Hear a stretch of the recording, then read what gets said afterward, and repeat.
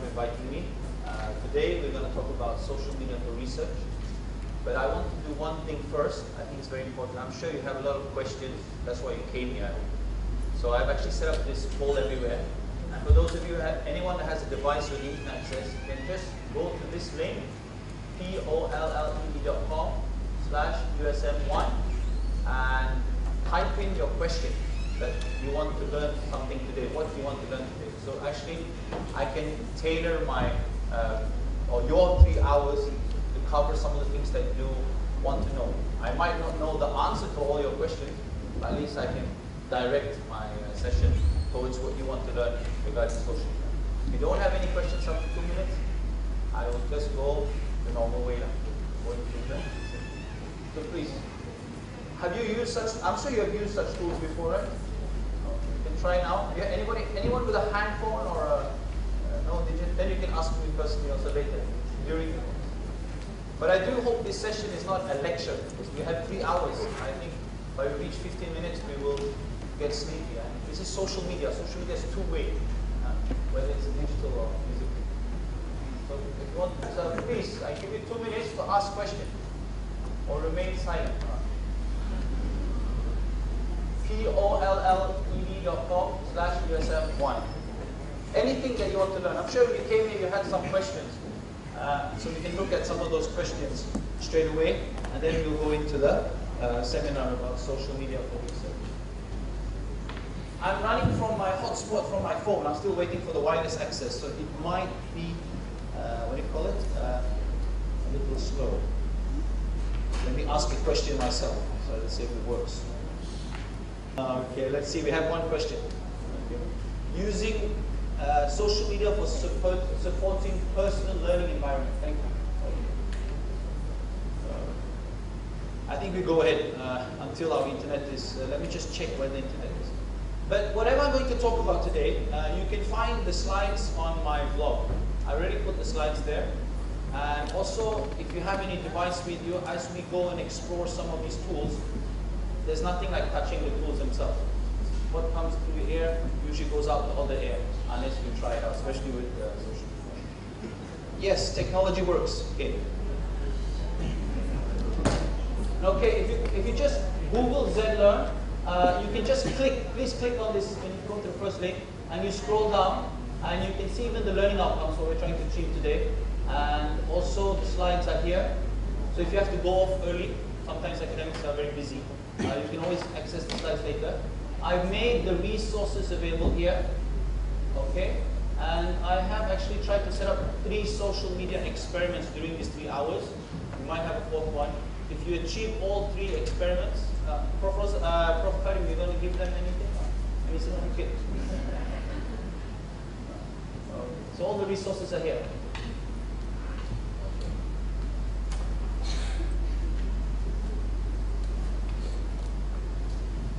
Okay, let's just look at the questions. Did there happen to be more than one question? We'll get back to that. Okay. No, one question only. It's okay. We will get more questions as we go along.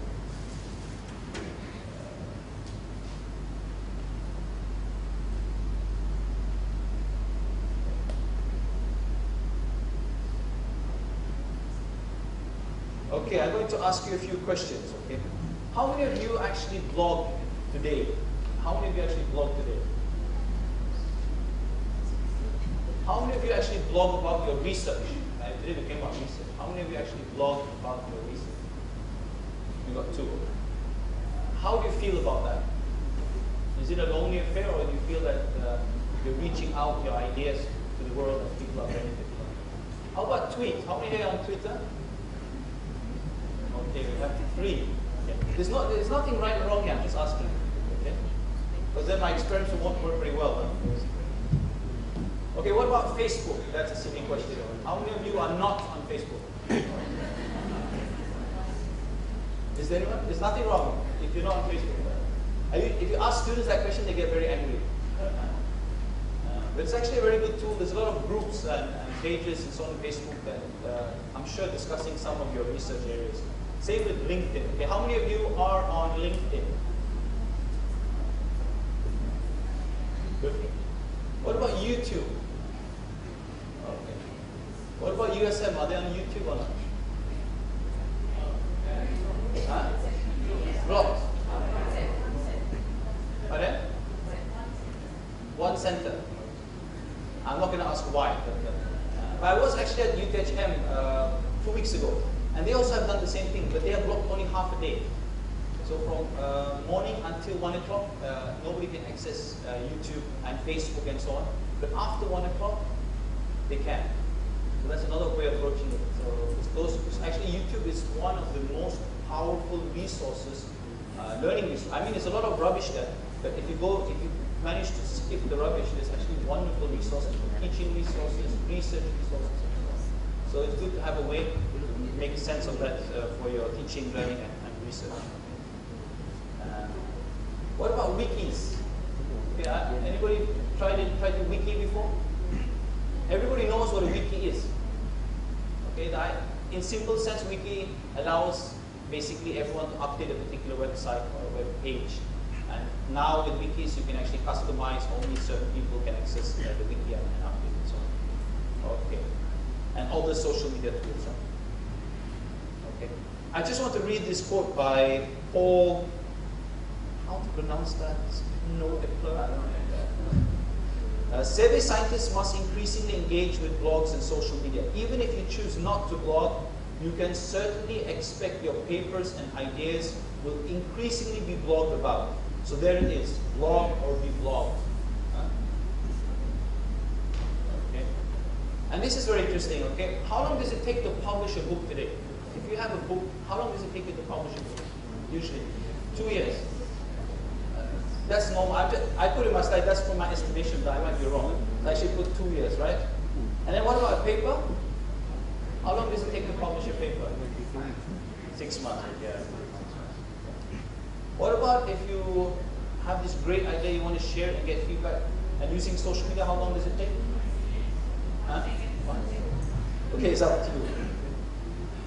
And that's one of the challenges. If you look today, I'm in medical field, and here you can see the rate of medical knowledge is doubling, according to this diagram, every 3 years currently, and is projected to double every 73 days by 2020. And if we approach the research output the way we share today, it's not going to be an effective mode, especially if you want your content to be updated as you publish. And that's one of the reasons, like, because I'm in e-learning, one of the reasons I've kept away from my own content, and also when I read also, especially when you read books about e-learning, I know when you read one, it's like reading the Flintstones when you read a book, because the book is published 2 years afterwards, but the material from the book is sometimes 3 years and 4 years old. And in the field like e-learning, IT, and social media, the disruptions and innovations are so changing so fast, you need faster vehicles to share your resources and so on. Okay, so on the way, we have to rethink the way we share content and research and how we share learning content and so on. Okay, so today, basically, we're going to look at social media very briefly. I assume everybody knows what social media is. We're going to look at the research cycle.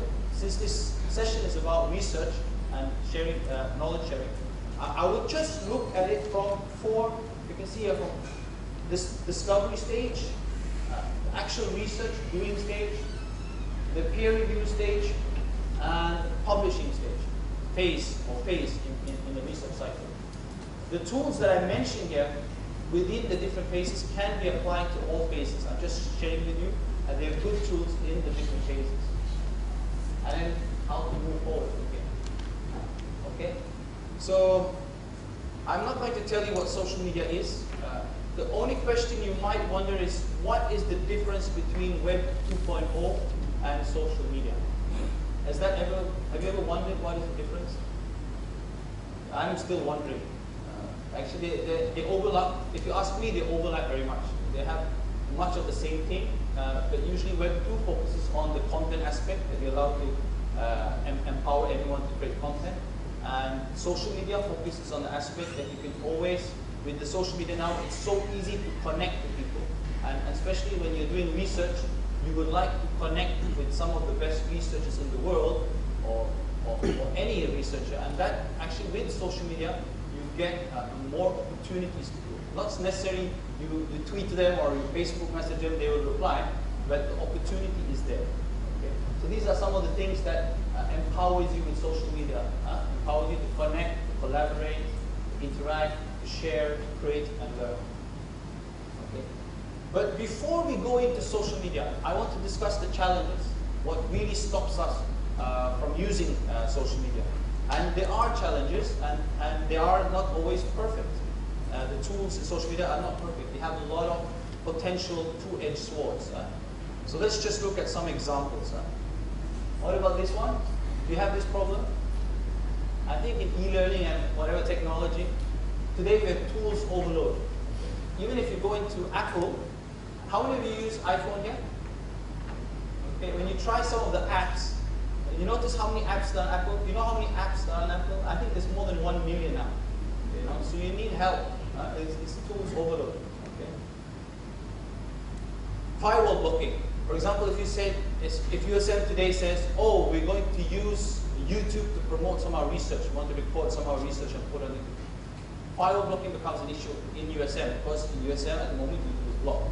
So firewall blocking is an issue when you want to choose which tool that you want to use for your social media activities, especially for research. Okay?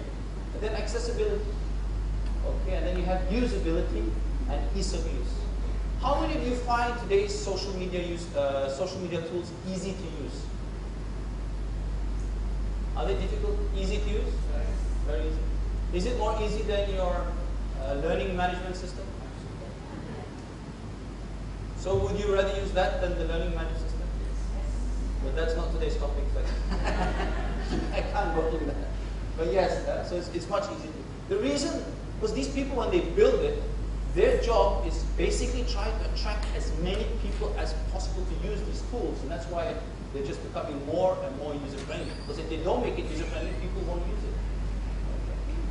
And then what about the sharing challenges? Say that now I have done some research, I want to share my research. Okay, I publish my papers in the journals, but I also want to share using social media. So one of the challenges in social media is information overload. I mean, when you go into the social media world, it's just a lot of nonsense and also there's a lot of information and it's difficult to make sense and find what you're looking for. Content ownership. Who owns the content? If I were to post my article on a blog, who actually owns this content? You, the university, the students, blogger. So the ownership becomes an issue. And some universities are not comfortable with the idea that you use non-university tools to publish. Okay. What about confidentiality? When you go through the normal research process, you don't publish until everything has been peer-reviewed and checked and all the rules are not be broken. But in social media, you just post it and suddenly you're breaking rules. I give an example, because I come from a medical university. What if students are doing research on patients and then suddenly take some pictures and shoot it up on Facebook and say, hey, look at this patient, he doesn't look too well. This actually happens. Okay? It has happened and it happens. That's why confidentiality is very important when you deal with social media. So you need, if you want to embrace it, you need to have certain rules and regulations. Okay, and policies. Quality. How do you know it's quality? How many of you ever cited a blog article? Has anybody here cited a blog article? But I don't think the journals will approve it because it's not gone through a proper quality process. So that's an issue. That's one of the challenges with social media. Another one is authority. Who is, I mean, if I can say I'm Dr. Doogie on the blog, and millions of people might believe me. You know? So when it comes to social media, suddenly the who is authority changes. Whoever can track the attention of the public can get that fake or real authority. Okay. And then the last one is work-life balance. I don't like to mix my social media with my work. I think that's a big challenge. But I want to share with you something that's also very important is, what about plagiarism and authenticity? How many of you have been plagiarized before? Anyone here that have published something, whether it's teaching content? Has anybody been plagiarized before here? Okay, I'll share with you a story. Okay, I came here last year, I gave a talk, right? The DNA of a 21st century educator. Okay. That presentation I uploaded using SlideShare. 3 weeks later, I published it. I gave the lecture again at my university, and I published again. Basically the same slide. What happened was, a few months later, I will share with you the story, and I will show you how it was plagiarized. And let's just find, hopefully the, okay. So when you look at this picture here, okay, this is my presentation, right? Is this me? Huh? It's not me, right? But this is actually happening. This is a seminar in China. It's a school seminar, okay? And the irony of this is, you have these teachers, it's more in high school education, you have international teachers and local teachers in China getting together, talking about the future. And this happens to be the education president, or something, group president of Chinese group president of education. And he's actually sharing one of my slides. And the thing is, I have already published it as an OER. That means you can use it, abuse it. The only thing you need to do is attribution, that's all. Okay?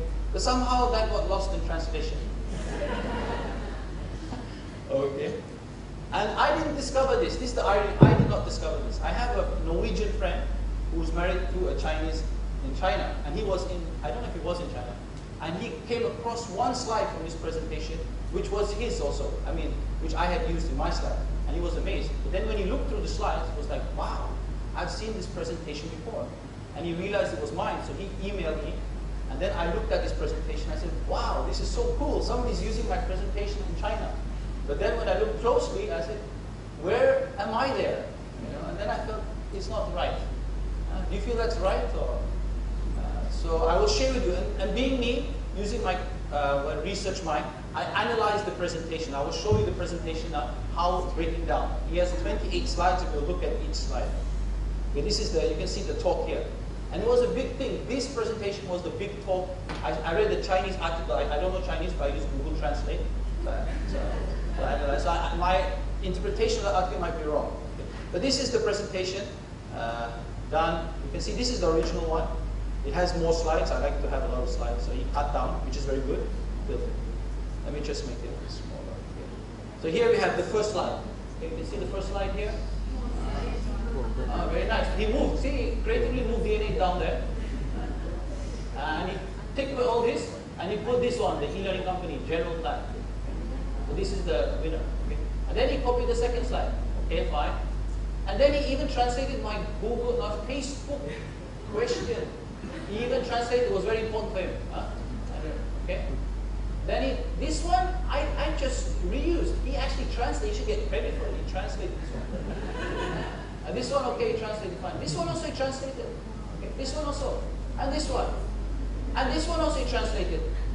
See, the funny thing is this one here, there's no explanation to this graphic. There's only a graphic. There's no explanation to it. So I read the article, how he interpreted it, and it was very interesting. I was talking about something else, but he did it critically. So what I understood is that teachers should not be boring. They should create delicious content as well. No. But it was not. I was trying to tell them that teachers should not be farmers in the sense that don't grow everything yourself. Try to use materials and create great materials.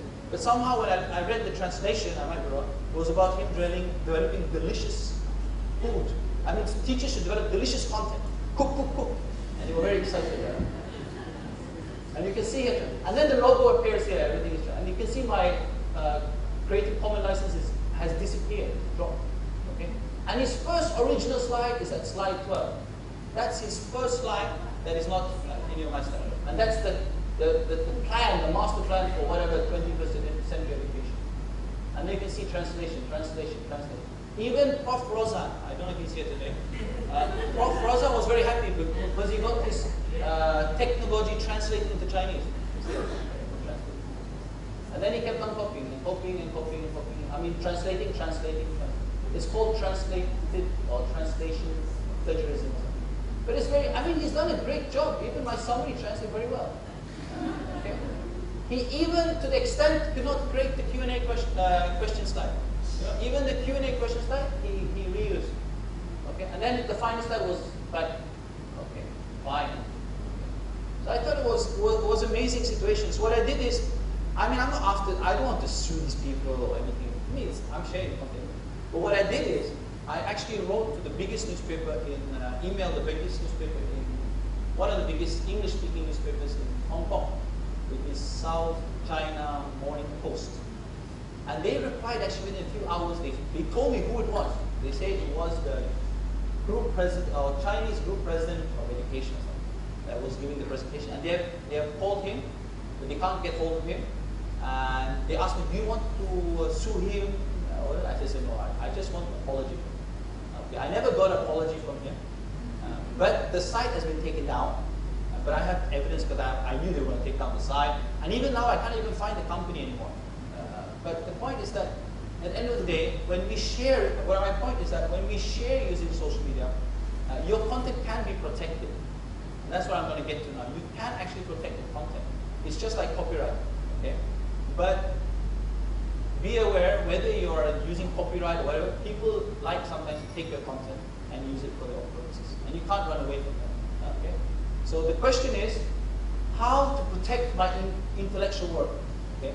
So if you're going to use social media and so on, even normally, how do you protect your commercial or your intellectual work? So how do you do it? How would you do it now? If I tell you now, you're going to publish, how do you protect your intellectual work? There's no answer, there's no right answer. Okay. One of them, of course, is copyright, right? You copyright your content. Okay? But usually in the social media, they don't use copyright. What do they use? Copyleft. Okay. Actually, there's something called copyleft. Okay, but now they use the term Creative Commons. Okay, so I'm going to okay. Do we have audio access? I want to show a video. Oh. Is there a? I forgot about that. I want to show some video. I want to show one video so I can introduce to you copyright, copyleft.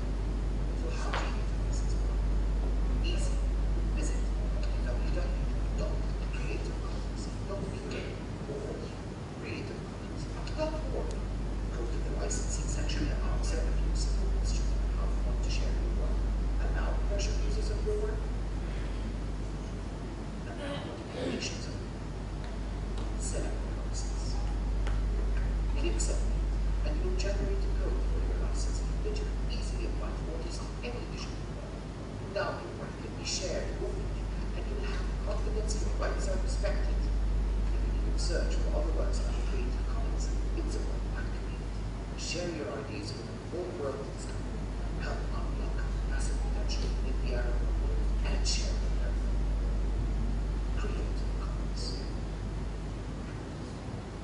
Did you hear or not? You didn't hear? Oh my God. Okay, I'll have to explain. At least you saw the cartoon. Yeah, I'm sorry about that. Good.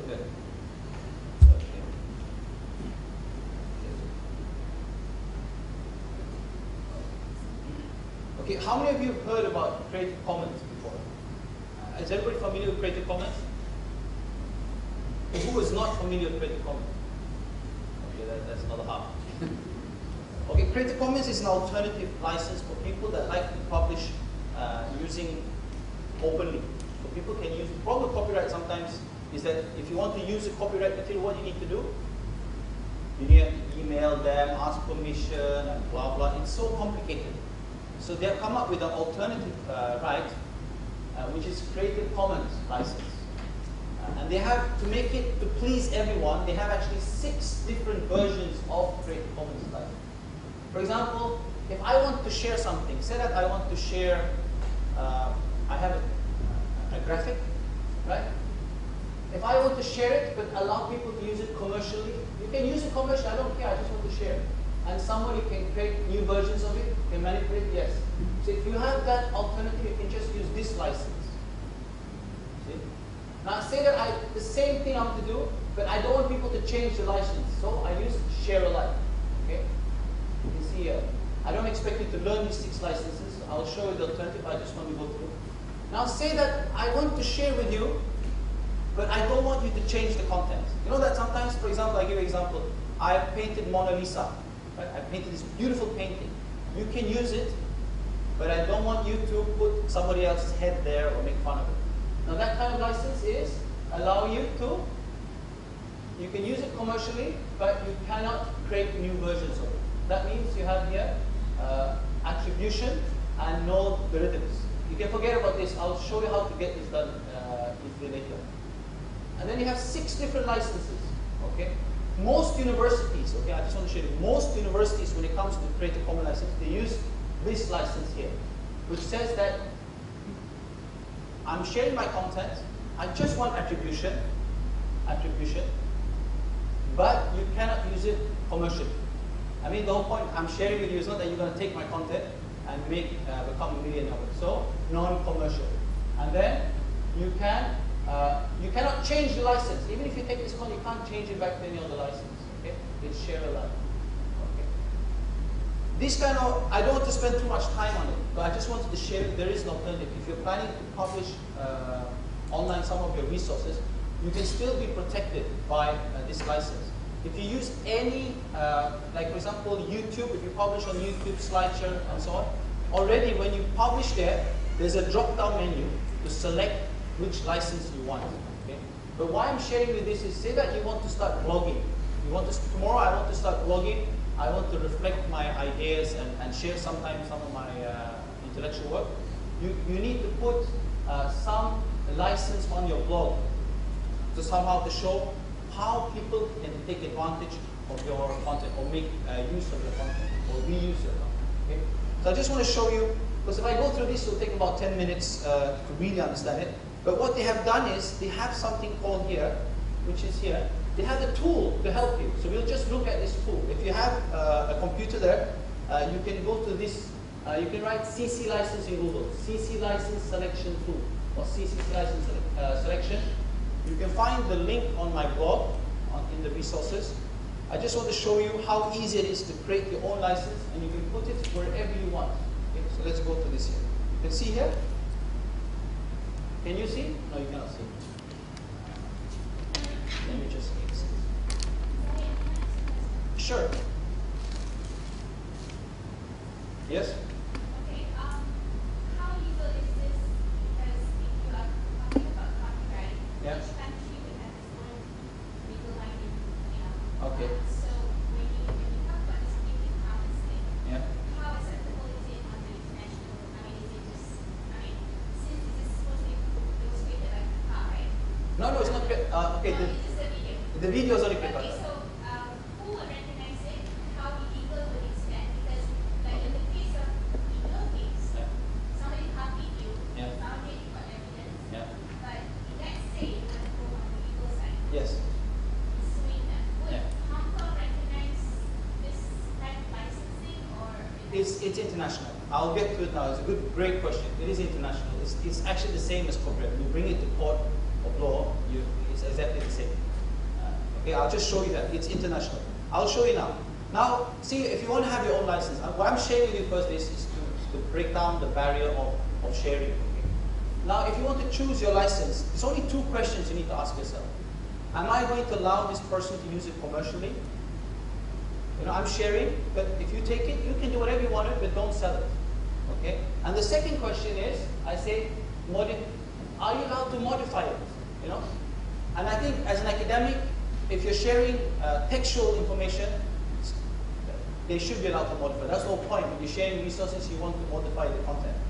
Okay? But you can also say, no, you're not allowed to modify it. And this usually happens, graphic designers or photographers, they share pictures, but they don't allow you to modify. So let's say, I say they're not allowed to modify. Should we allow them to use it commercially? What do you think? If you have some intellectual property, would you allow them to use it commercially? If you get a cut? That's what you can do with them personally, huh? You can get a cut, okay? So no. So you say no here, okay? And then licensed jurisdiction, right? You have here. You want it to be international or only Malaysia? You can actually select it. Most people probably select international, okay? And here is your license, okay? But I want to allow them to modify it. So I can go back here. And this is the license. This one says Creative Commons, attribution, non-commercial. And since the other icons are not there, that means that they can actually modify it. Okay? And then you can actually go into detail if you're into this metadata and so on. You can put the title of your work, attribute the work to name, attribute the work to URLs. If you have your blog, you put the URL to the blog. Okay? And you can have source work URLs, it could be the same also. You can go into the detail, and when you finish filling out all this, you have this script here, which you can put, if you know how to do it, you can actually put it on your blog, whether you want it to have as a footer, header, or on the side. And then you have that. The thing is, when you do that, when people go to your site, they will know at what moment and what area are you sharing. Are you allowed to share, reuse? Am I allowed to sell it? Am I allowed to modify it? It's only 2 questions. Modify and use it, whether you use it commercially. But Creative Commons has become a bit complicated. That's why I don't want to teach you. They actually come up with 6 licenses and people just get confused. But the reason they came up with 6 licenses was everybody has different interests when they share. Some people want to share but not use it commercially. Some people don't care, you know, whether they can use it commercially or not. So they came up. But to solve that problem, you can simply go to this website and you can choose your what you want, whether to modify or whether to use commercially. Then you get the diagram. And voila, you can, after fill up everything, you can copy paste this, or if you don't know how to do that, you just copy paste this and put in your, for example, your PowerPoint slides. You want to put it inside your PowerPoint slide, or you can put on your website. You have the script here. If you don't know how to do it, you can always ask the IT people in the school or somebody that's a bit IT savvy to put it on your site. And then it is already protected to a certain extent based on what you have chosen. Yes.